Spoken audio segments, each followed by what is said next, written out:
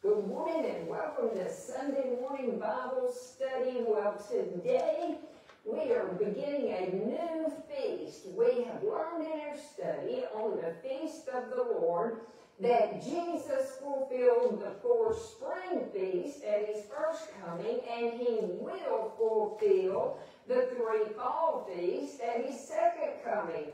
And we have studied the first of the 3 fall feasts, the Feast of Trumpets.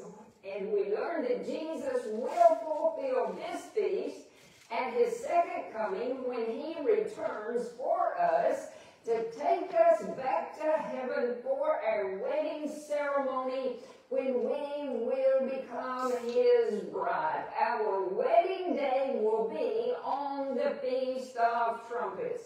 Now, we're ready for the 6th feast, the Day of Atonement, or Yom Kippur. In this study, we'll learn exactly what this feast is, and most of all, we'll learn how Jesus will fulfill this feast, and we'll learn how this feast is a vital part of our marriage to Jesus, our beloved bridegroom.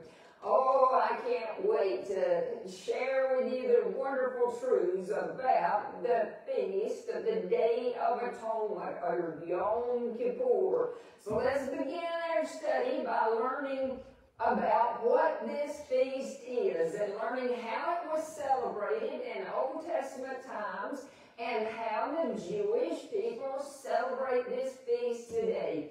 In the book of Leviticus chapter 23, verses 26 through 32. And the Lord spake, or spoke to Moses, saying, Also on the 10th day of this month there shall be a day of atonement. Here's our feast. It shall be a holy convocation, a mikra, a holy convocation unto you, and ye shall afflict your souls and offer an offering made by fire unto the Lord.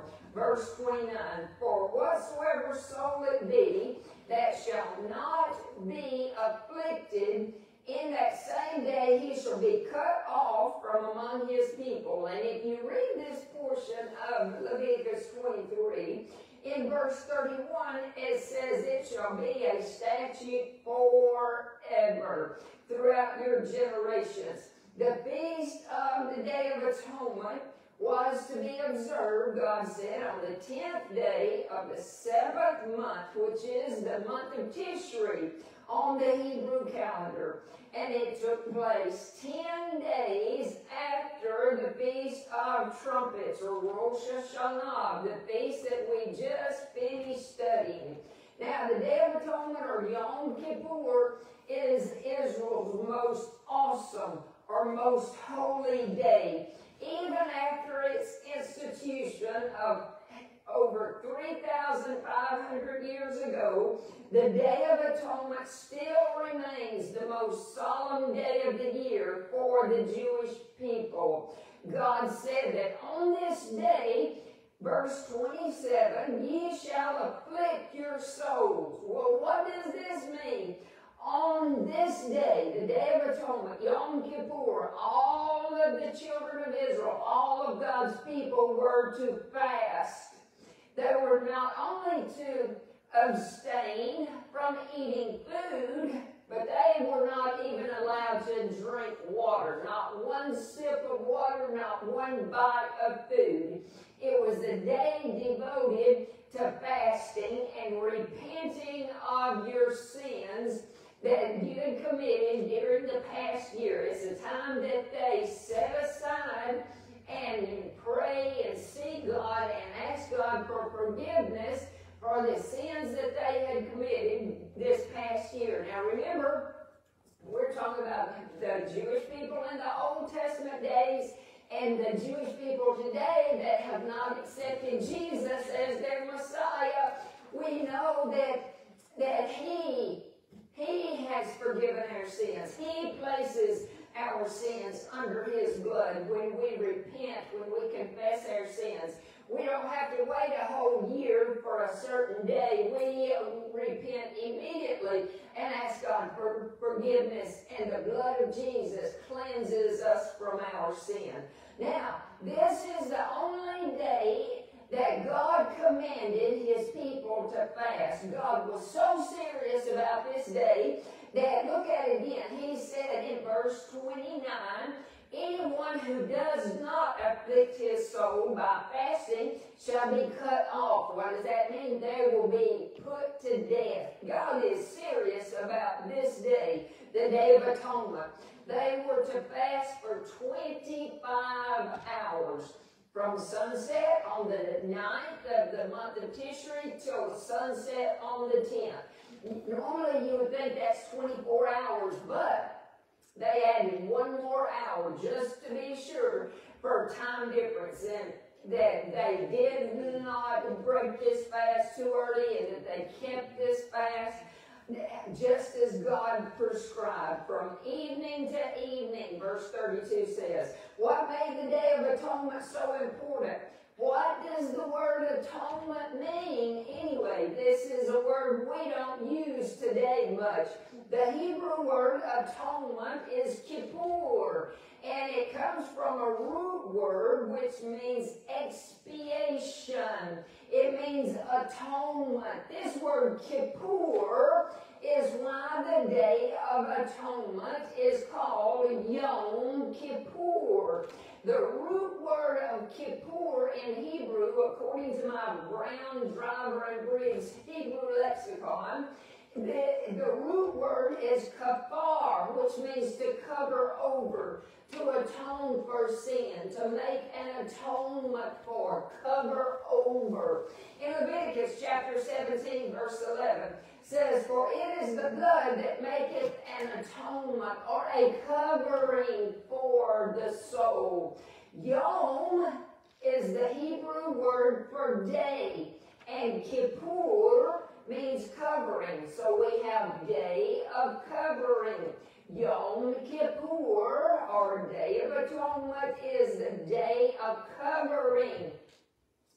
And it was to be made for the previous year's sins of the people. This atonement or covering consisted of a blood sacrifice of an innocent animal. Remember, Jesus hadn't been born. He hadn't come to earth yet to die on the cross for our sins. So the only way the people could receive atonement or covering of their sins was for the blood of a sacrificial animal to be sacrificed on the altar.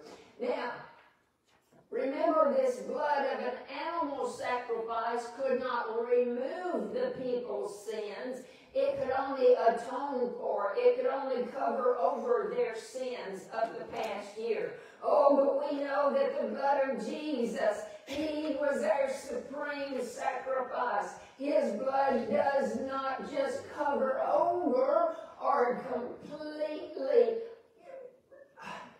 hide our sins. His blood completely washes away our sins, removes our sins. He removes our sins as far as from the east is from the west. He casts our sins behind his back. He casts them in the depths of the sea. He remembers them against us no more. Hebrews chapter 10 verse 4 says, for it is not possible that the blood of bulls and of goats should take away sins. Animal sacrifices, the blood of innocent animals couldn't remove the people's sins. That blood can only atone for, only cover over their sins. Hebrews chapter 10, verses 10 through 12.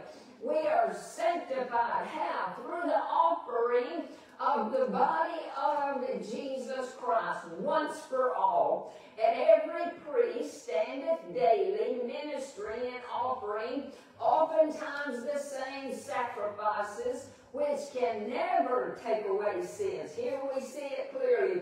The blood of these innocent sacrifices, the priest had to offer these innocent animals over and over and over, but their blood could not take away the people's sins. Oh, but look at verse 12.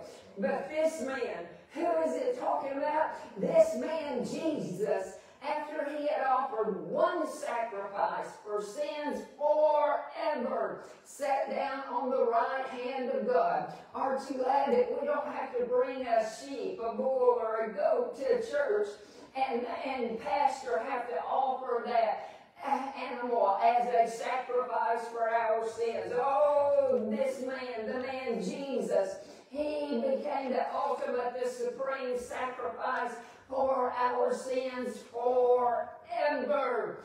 Now, get it clear in your mind.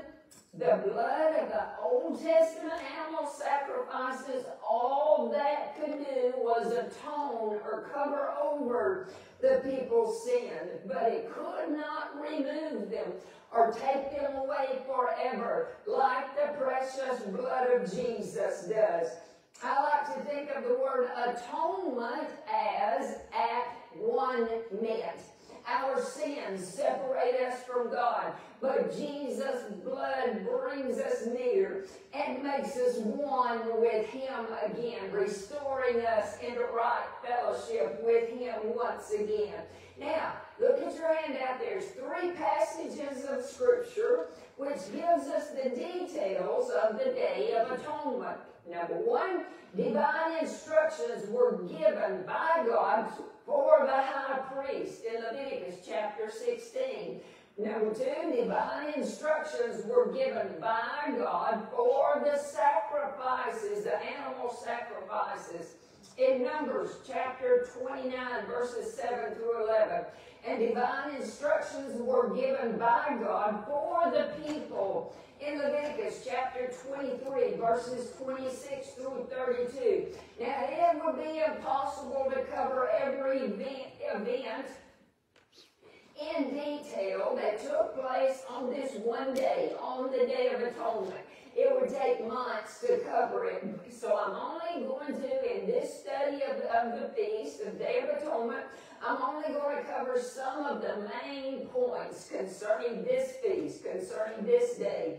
The Day of Atonement was the only day of the year in which the high priest was permitted or allowed to enter into the Holy of Holies in the temple and stand before the very presence of God, stand in the glory of God hidden behind that veil of the Holy of Holies. It was absolutely crucial for the high priest not to become ritually or ceremonially unclean, or he would be unfit to perform his duties that God required him to perform on this day, on the Day of Atonement.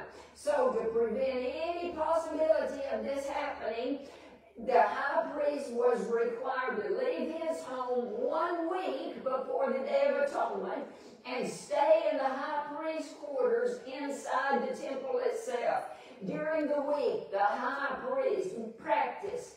He practiced everything that he had to do on the Day of Atonement. He practiced sprinkling the blood with his thumb and his forefinger. He practiced burning the incense on the incense altar. He practiced lighting the menorah, the candlestick, the lampstand.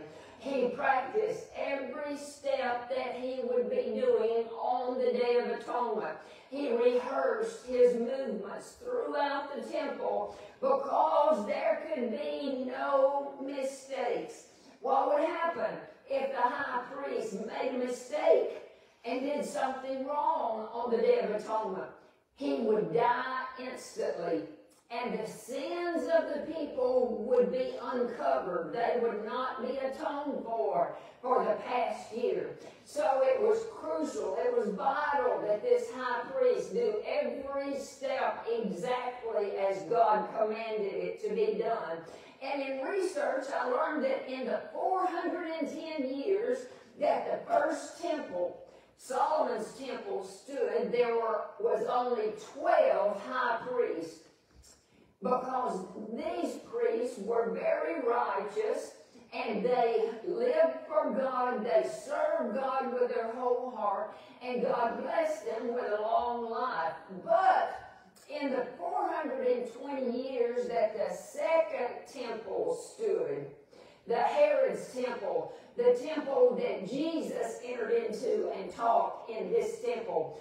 In the 420 years that the second temple, Herod's temple, stood, there was over 300 high priests because of the spiritual decline of the people in those days. Many of the high priests were corrupt. Many of them were just in the position because they were appointed by the Roman government and the Roman military. And so they weren't even supposed to be in the position of high priest.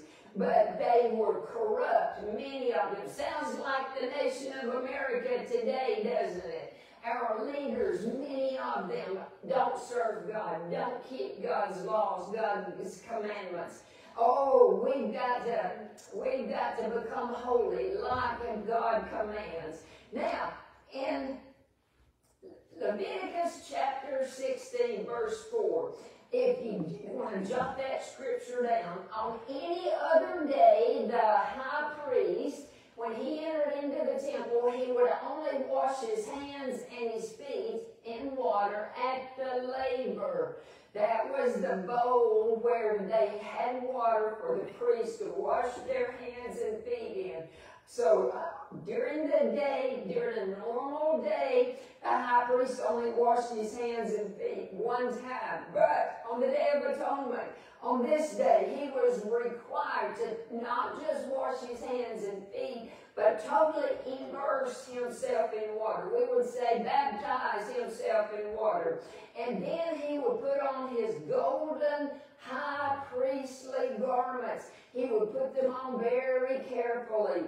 And on the hem of his magnificent blue robe were small golden bells and crocheted pomegranates. That's why pomegranates are so important in the fall feast. On the high priest's robe, there would be a bell and a pomegranate, a bell and a pomegranate, all the way around the hem of his garment.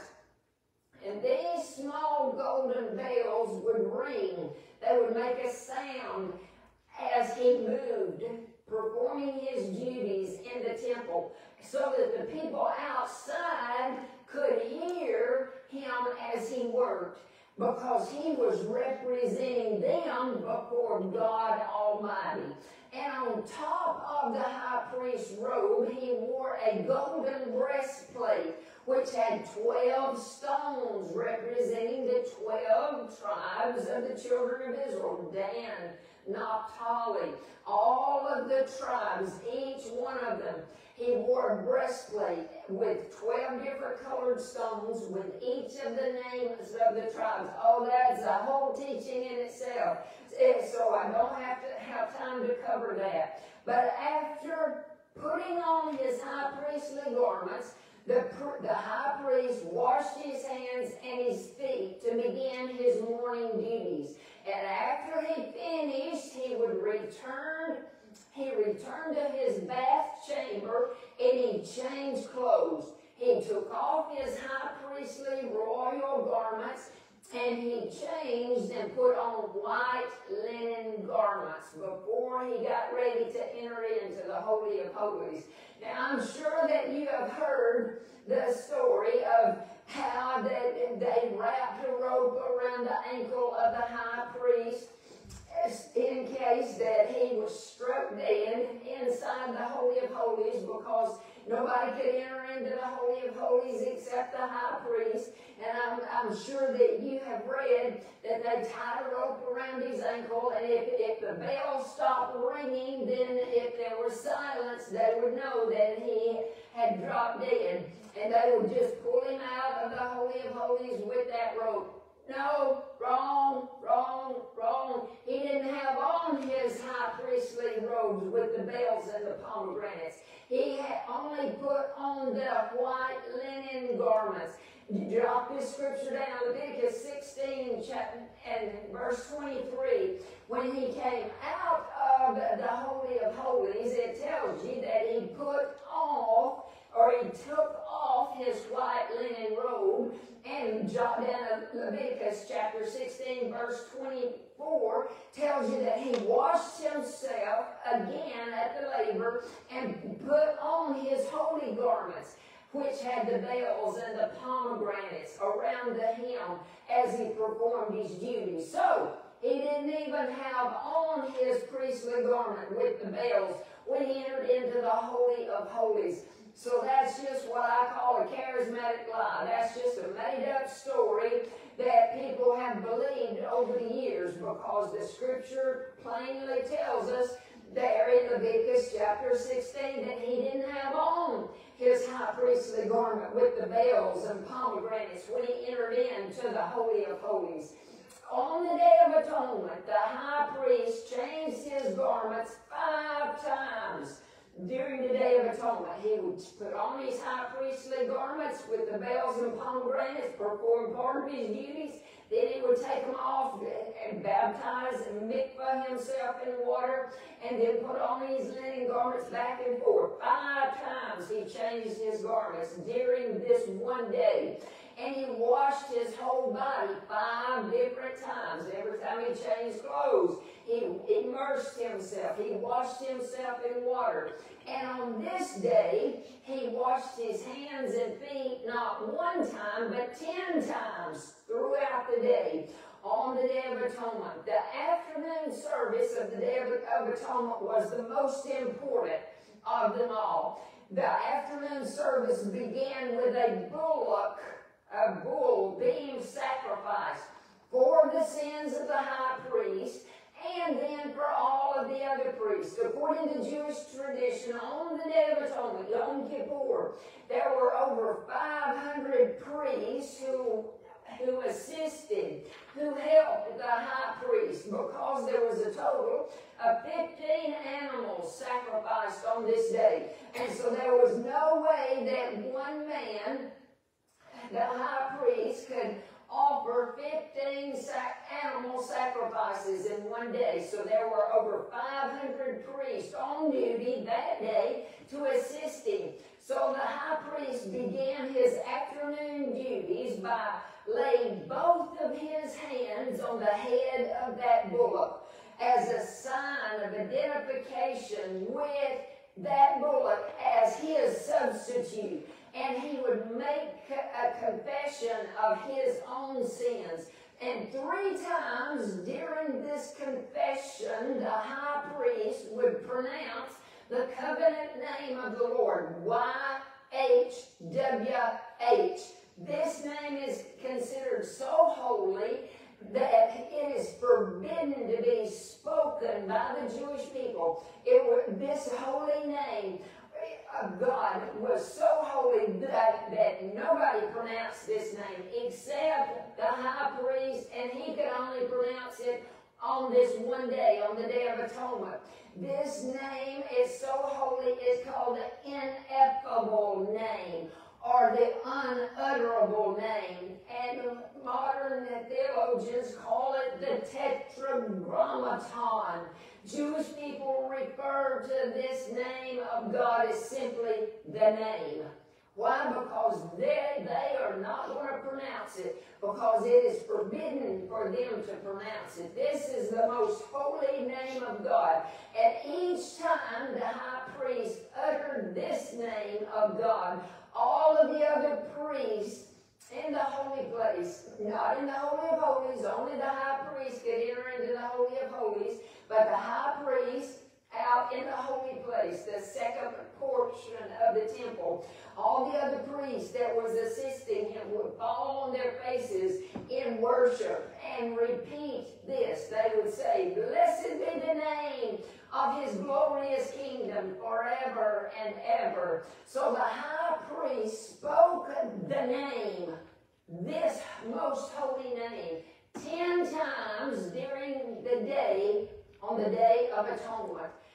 And Jewish rabbis say that after the Day of Atonement had passed, that the high priest forgot how to pronounce it. And he wouldn't remember it till the next year on the Day of Atonement, when God would supernaturally give him the ability to speak his most holy name again.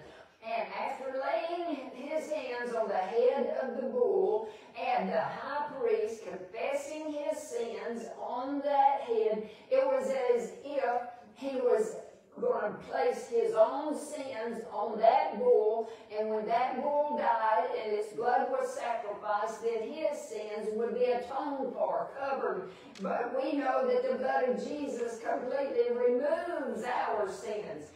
So, after he confessed his sins on the head of that bull, placing his hands on it, he would walk to the eastern side of the altar where two goats stood side by side, facing the temple. Leviticus chapter 16, verses 7 through 10. Look at your handout. And he, speaking of the high priest, shall take the two goats and present them before the Lord at the door of the tabernacle of the congregation. And Aaron, who was the high priest, shall cast lots upon the two goats, one lot for the Lord, and the other lot for the scapegoat. And Aaron shall bring the goat upon which the Lord's lot fell, and offer him for a sin offering. But the goat on which the lot fell to be the scapegoat shall be presented alive before the Lord to make an atonement with him, and to let him go, let this goat go for a scapegoat into the wilderness. Now, get the picture in your mind, two goats. These two goats were identical in size, in color, and in value, their cost, if they were sold. Because these two goats were considered to be one sacrifice.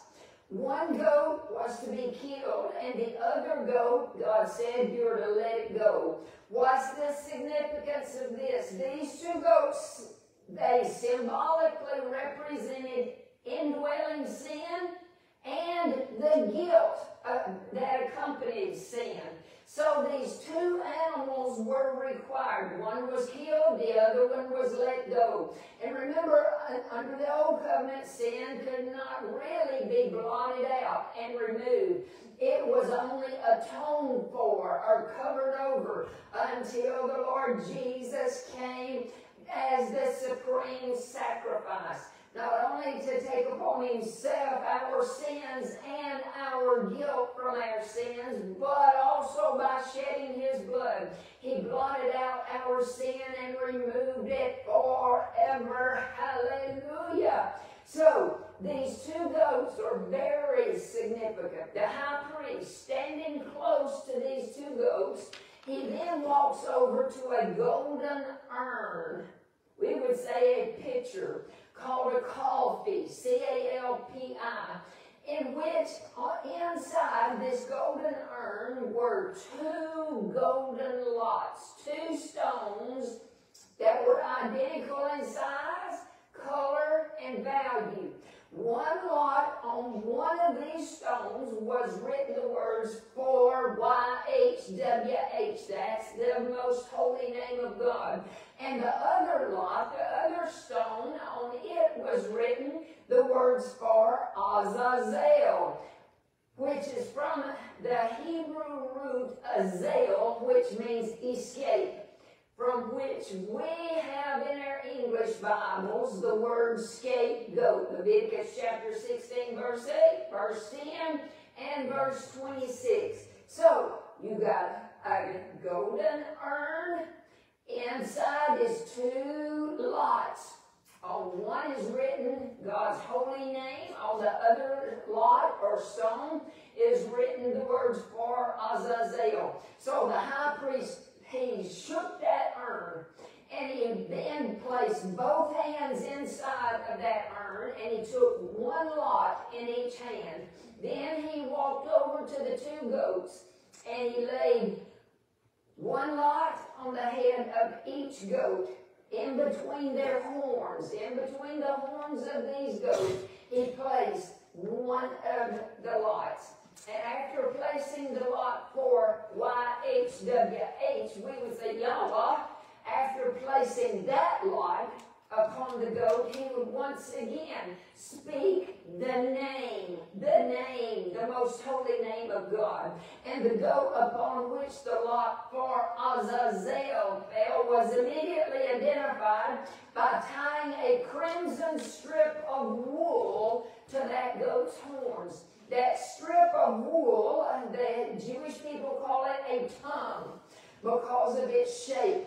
The high priest turns that goat to face the people at the temple's eastern gate, through which the goat will be led out. That goat's going to be led out of the gate through the eastern gate.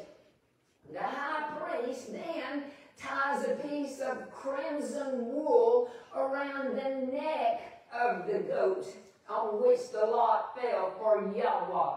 So some teach, now get this, if you have heard that, and I was in the audience of a well-known TV evangelist, and it was recorded live, and it was broadcast to millions of people, and him and several of your other modern scholars, they teach that this goat, which had the title of the lot for Azazel, they teach that this goat represents Satan. Wrong.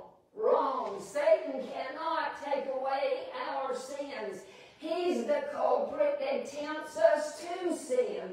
There's no way that the devil can remove our sins, atone for our sins. He was a murderer from the beginning, Jesus said, and he cannot remove our sins. Impossible. So if you've heard that teaching, that's another one of those charismatic lies that is wrong. So I want you to understand that Satan can never take away your sins. He's the one that tempts you to sin. So this scapegoat called for Azazel cannot represent Satan.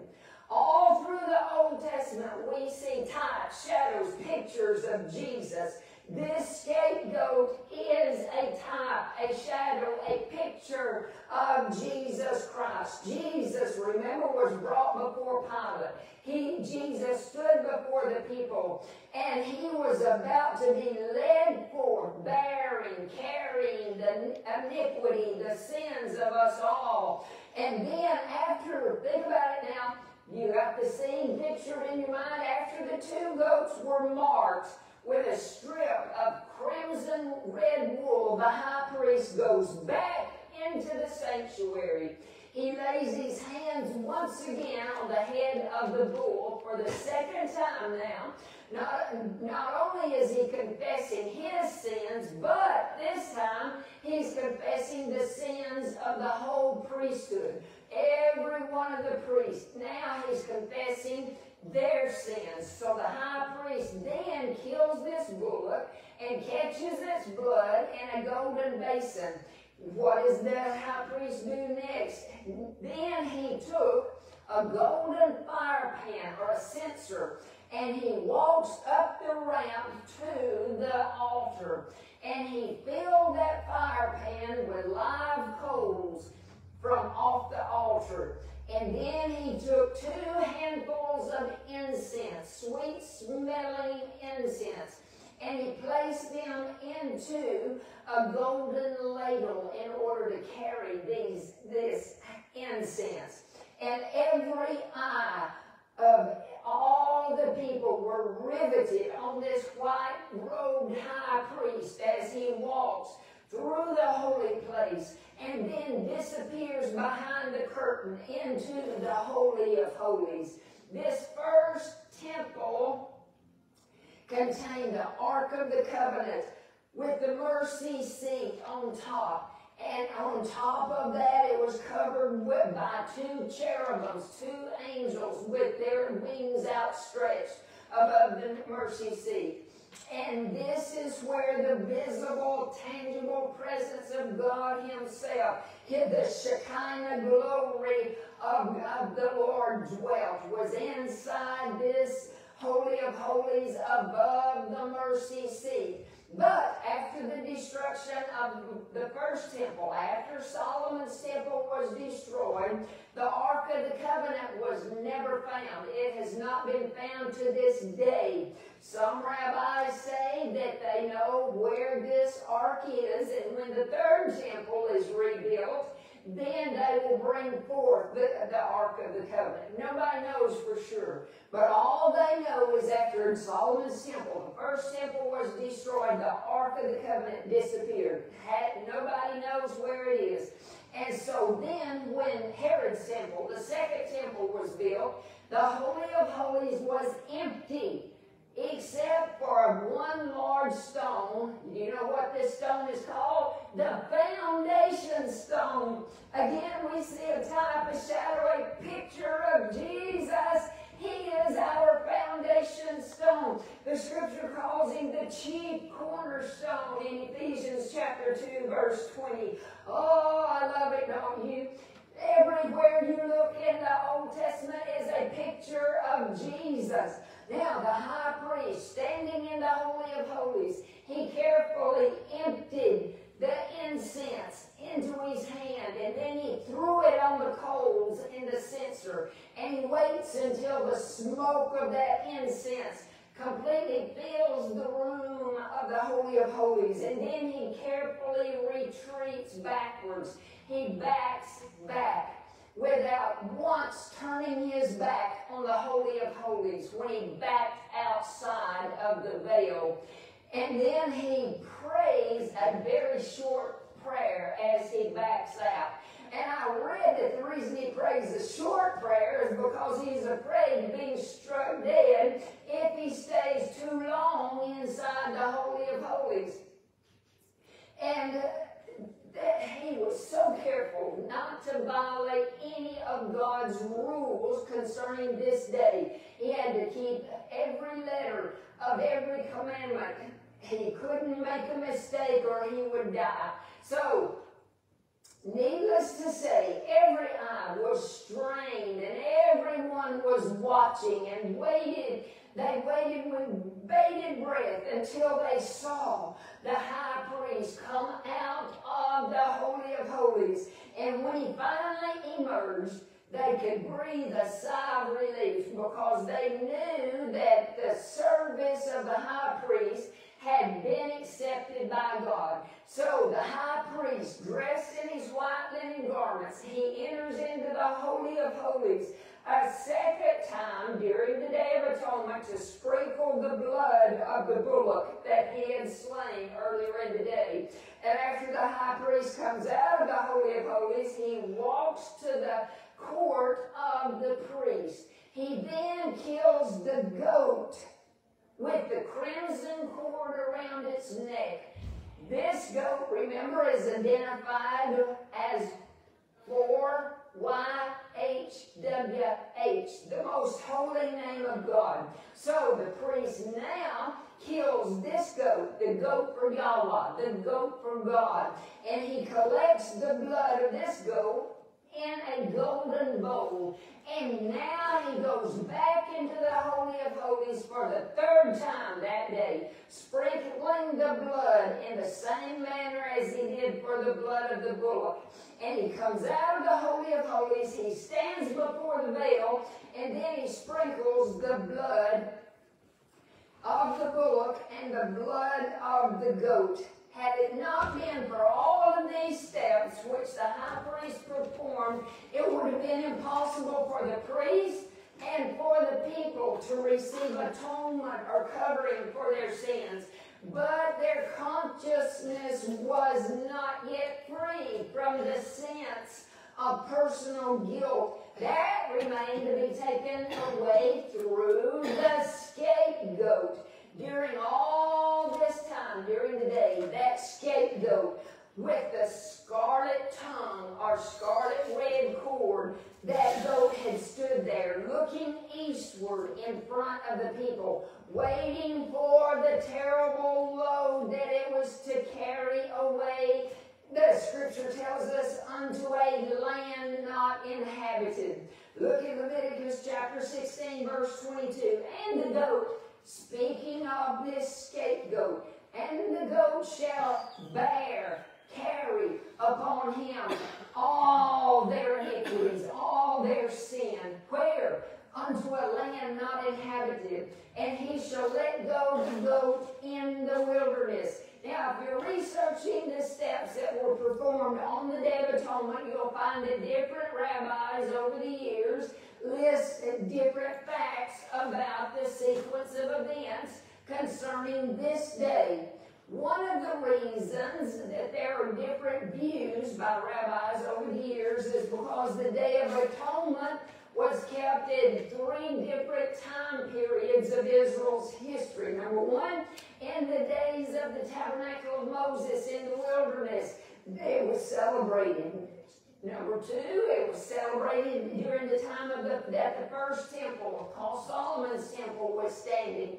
And number three, it was celebrated during the time of the second temple, Herod's temple, the temple that Jesus entered into and taught. So you've got 3 different periods of time. So some rabbis may be giving you facts about the events that took place during the time of the first temple. Some research works may be giving you facts that took place during the time that the second temple was standing. So doing research on the Day of Atonement, I spent hours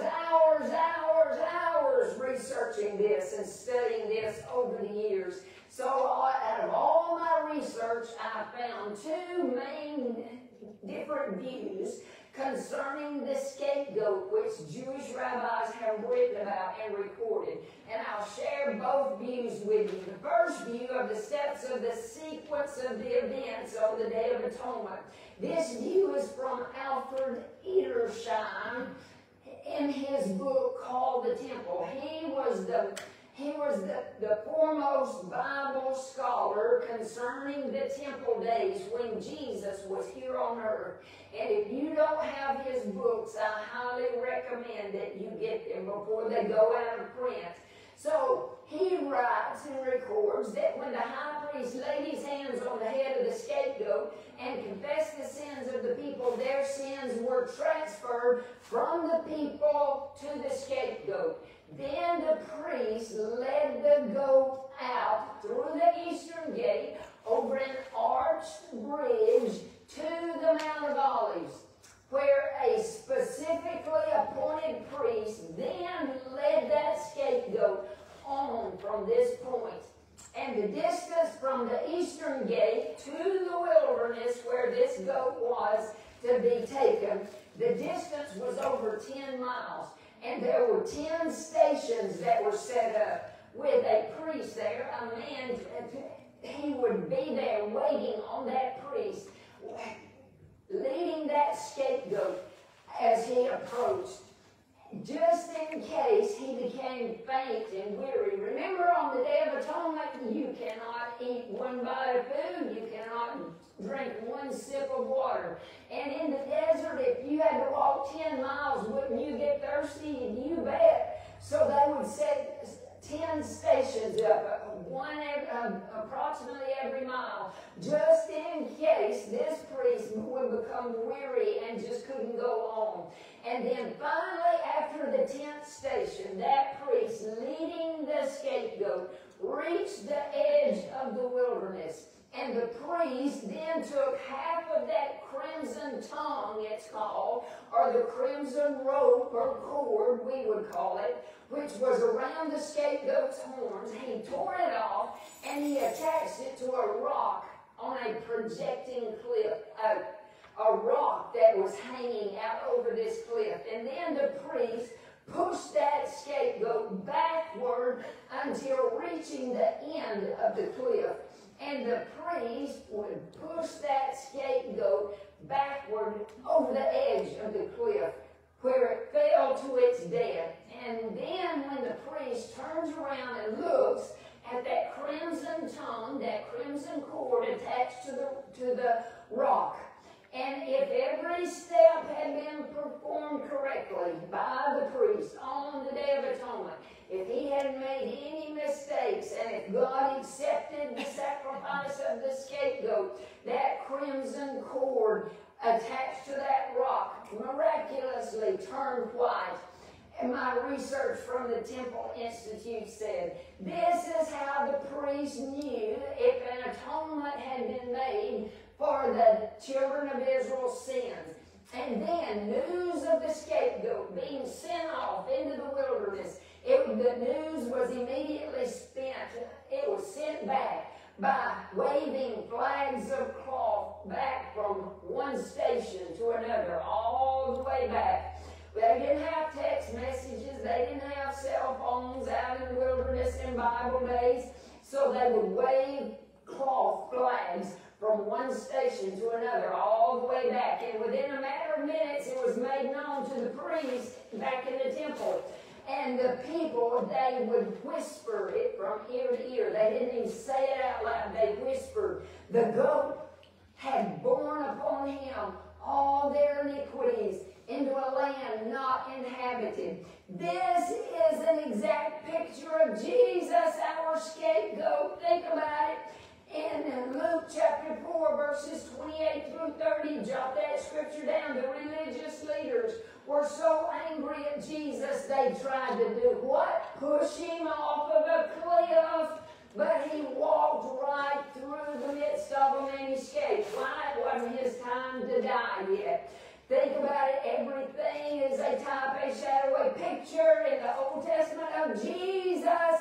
Oh, hallelujah. Now, the second view of the steps concerning the scapegoat on the Day of Atonement is Leviticus chapter 16, verse 21.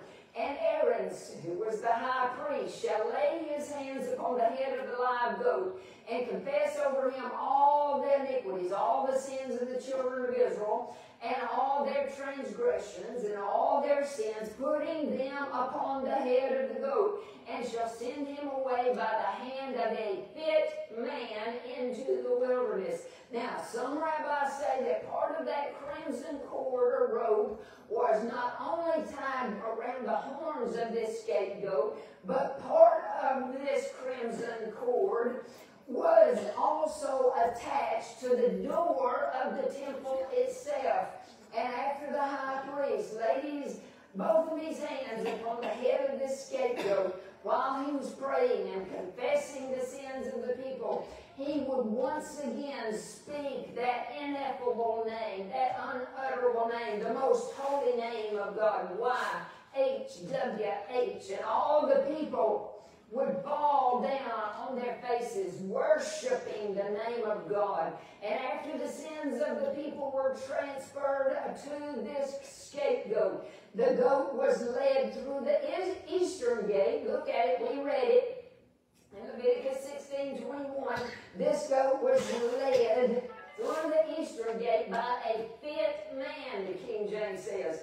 Tradition says that this fit man was a stranger, a non-Israelite. So, one view says that it was one of the priests that led this scapegoat. And then other rabbis say, no, this fit man was a stranger, someone who was not Jewish. And again, either way, it's a type, a picture of Jesus. Jesus was delivered over by the Jews to the Gentiles. The Romans are the ones that nailed him to the cross and led him down the Via Dolorosa, the way of suffering, on the way to the cross. Either way, it's a picture, a type, shadow, a picture of the Lord Jesus. Isaiah the prophet prophesies of heaven's scapegoat. He prophesies of the coming of the Lord and the Lord dying for our sins. Isaiah chapter 53 verse 6, the Lord has laid on him the iniquity, the sins of us all. Jesus, our beloved scapegoat, bore. He took upon himself our sins. He carried them away. John chapter 1 verse 29 says, the next day John seeth Jesus coming unto him and saith, behold, the Lamb of God, which taketh away or beareth away, carries away the sin of the world. Jesus was whipped, beaten, taking upon himself not only our sins, but also our sicknesses. Jesus was was taken from Pilate's judgment hall by the Roman soldiers, led down the Via Dolorosa, called the Way of Suffering, to the place outside the city gates called Golgotha, where he was crucified. Jesus died outside the gate, just like this scapegoat died outside the city gates in the wilderness. When that Roman soldier pierced Jesus' side with the sword, blood and then water came out. The color changed from red blood to white or clear, fulfilling the type, the shadow, the picture of that scarlet wool on the horns of the scapegoat, and that cord attached to around that rock, pointing to a picture of Jesus. That red cord turned from red to white.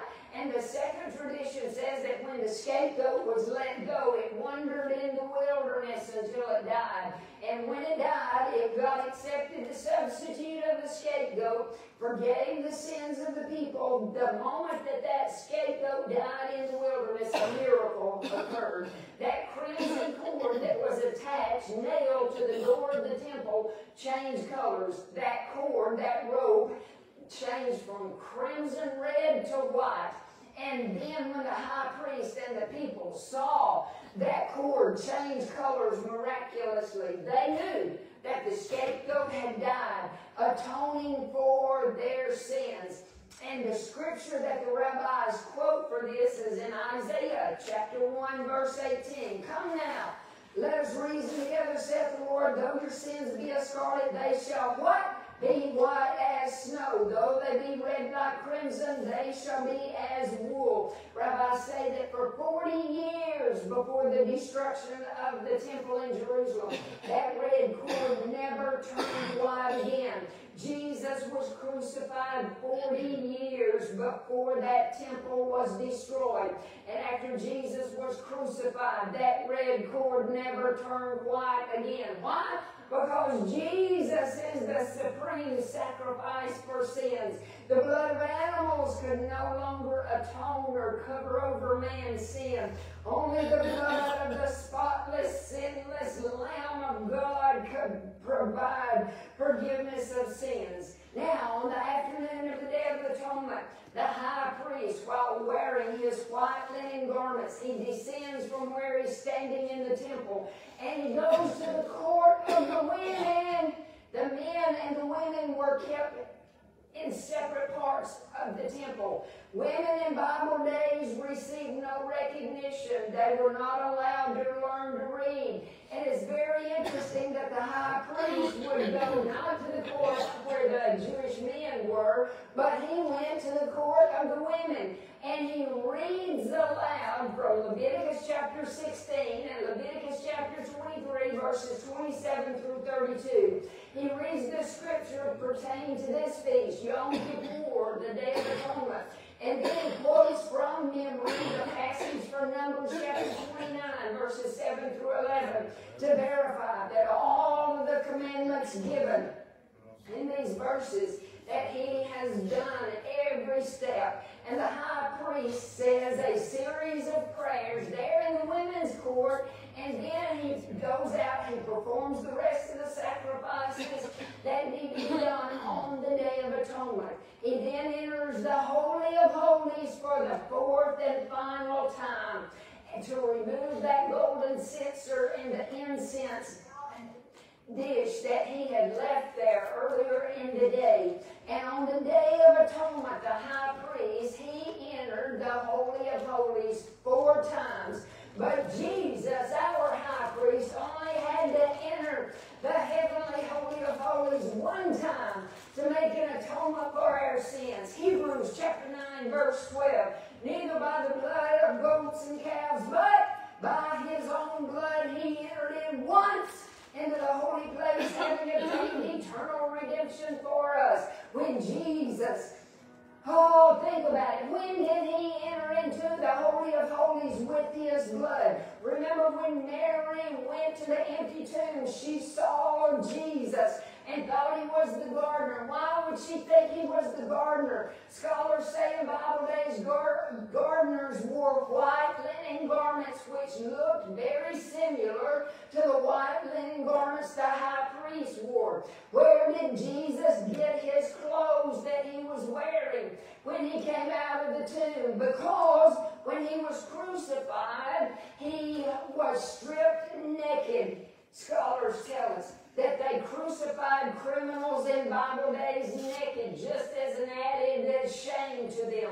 Now remember, Mary looked in the tomb and she saw two angels in white, sitting, the one at the head and the other at the feet, where the body of Jesus had lain. John chapter 20 verse 12 tells us this again is a picture of the mercy seat in the Holy of Holies, which had the two angels on top of it.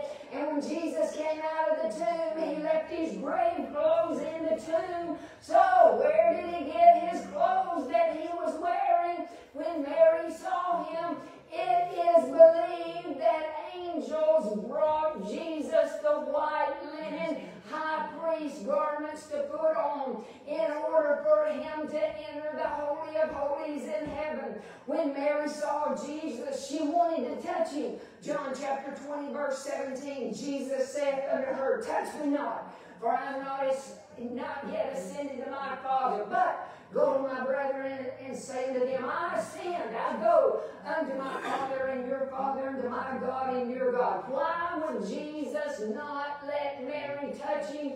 And then later on this same day, Jesus told the disciples in Luke chapter 24, verse 39, behold, look at my hands and feet, that it is I myself. Handle me, touch me, and see, for a spirit hath not flesh and bones as ye see me have. Why did Jesus say flesh and bones instead of saying flesh and blood? You hear preachers misquote this continually. Why did Jesus say flesh and bones and not flesh and blood? Because he had shed every drop of his blood. Why would Jesus not let Mary touch him? And yet later in the same day he told his disciples to touch him. He would not allow Mary to touch him because he had to take his blood to heaven, to the heavenly mercy seat, in order for you and I to receive forgiveness for our sins. If Mary had touched Jesus before he entered into the Holy of Holies, she would have defiled him, and he would not have been that perfect sacrifice and to provide forgiveness for our sins, just like no one was allowed to touch the high priest before he took the blood of the animals into the Holy of Holies, or he would have been defiled or become unholy. One last thing I just have to share with you that I learned in research on the Day of Atonement.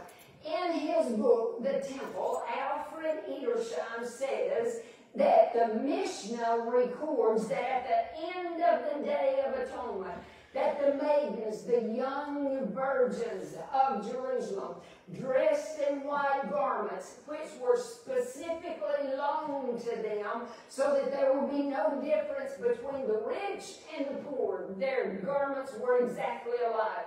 These maidens, dressed in white garments, went into the vineyards close to the city, and they danced and they sung. My Gill's Bible commentary also mentions this, and in all my research, I never found it explained adequately, but in almost 40 years of Bible study, I cannot help but wonder, could this be a picture of the wedding day of Jesus, our beloved bridegroom, to us, his bride?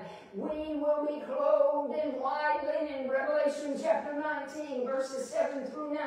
Let us be glad and rejoice and give honor to him, for the marriage of the Lamb is come, and his wife hath made herself ready. How have we been made ready? By the blood of the Lamb shed for us.